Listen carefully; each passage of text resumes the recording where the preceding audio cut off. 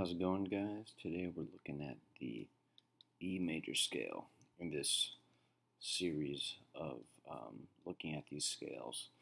Ultimately, these are all the exact same video because here we are in the E major scale, and like all major scales, there are going to be 7 notes. 1, 2, 3, 4, 5, 6, 7, and then that 8th note is going to be just an octave of the first, which is, in this case, E. So all these major scales are all 7 notes, and they all have the same distances between them relative to the major scale formula. And so the major scale formula, as we've looked at in previous videos, just tells us the distance between these notes here, the 8 notes here. And so between the first and the second note, we have a whole step. Between the second and the third note, we have a whole step. Between the third and the fourth note, we have a half step. Between the fourth and the fifth note, we have a whole step. Between the fifth note and the sixth note, we have a whole step. Between the sixth and the seventh note, we have a whole step.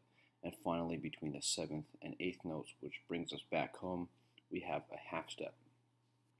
So just like we did in previous videos, we're just going to figure out what the notes in E major are based on the major scale formula, which is, again, right there, whole step, half step, whole step, half step.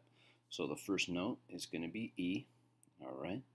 And so let's write E right over here. Okay, there's E, and then to get to the second note, we go a whole step from E.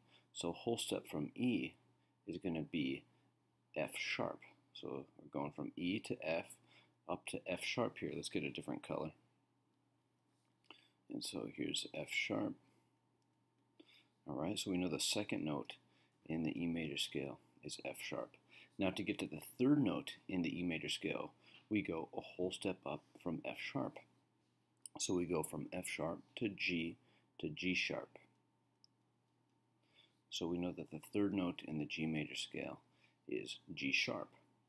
And then we go from the third note to the fourth note by traveling a half step. So from G sharp we travel a half step and we find ourselves at A. And A is the fourth of E. And then to get to the fifth note, or the fifth of E, we go a whole step up from A. And so we go from A to A sharp, which is a half step, and then another half step, and we land on B. And so B is the fifth of E. And then to get to the sixth note in the E major scale, we move a whole step up from the fifth note. So from B, we go from B to C sharp. So, and the sixth note is C sharp. Then from C sharp to get to the 7th note, we go another whole step up.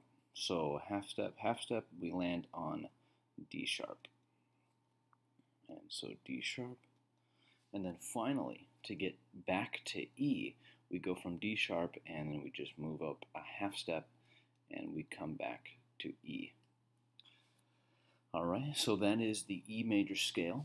The E major scale is E, F sharp, G sharp, A, B, C sharp, D sharp, and E. And you don't really have to memorize it. If you want to, you certainly are welcome to.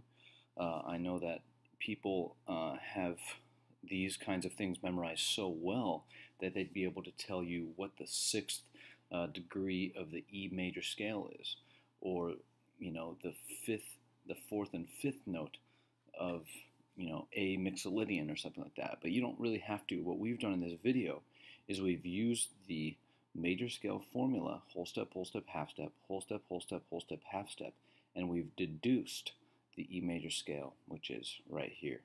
Alright? Now one last thing we're going to do in this video is construct the basic E major chord. Alright? The E major chord, just like all major chords, are just a triad. Alright? E major triad. And a triad is just a chord made up of 3 notes. And the E major triad is made up of the notes 1, 3, 5. And 1, 3, 5 are referring to the note numbers here. So we're just going to come over here and circle E, circle G sharp, and circle B, because E is the first note. 1, 3 is G sharp, 5 is B. So we know that the E major triad is E, and I'm going to write a little X here, G sharp, which is right here, and B. So if we played it on the piano, we would play these three notes simultaneously, and they would produce the E major triad, or the E major chord. Alright guys, so that concludes this video. We saw how to construct the E major scale, or how to deduce the E major scale from the major scale formula, and then we saw how to build the E major triad 1, 3, 5 from that scale. Alright, so I hope you learned something. I'm sure that these videos are going to be overly repetitive, but repetition is good. And I will see you next time.